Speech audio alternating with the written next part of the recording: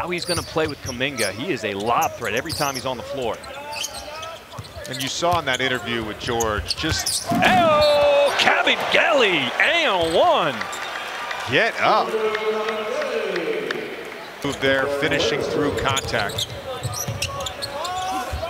Garen on the wing, and it is bombs away for the Celtics. Really thrive as a 13th or 14th or 15th guy on a roster. Corners, Broderick Thomas, kick out. Justin Jackson from deep. Money. He can shoot. Moody trying to push the pace, gets his pocket picked. Aubrey Dawkins up ahead. Hello!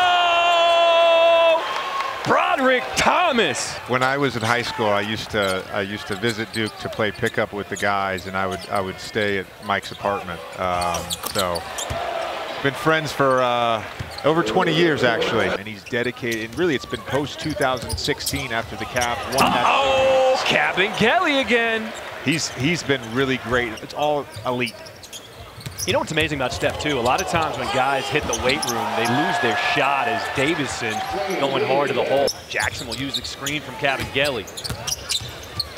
Dumping it off, and a two-handed flush. Fiondu Kabengele. No good off the rim. Kabengele, he'll run the break for the Celtics. Looking out for the breakout. Here's Jackson. Kabengele. At 1 Eastern, 10 a.m. Pacific on ABC and the ESPN app.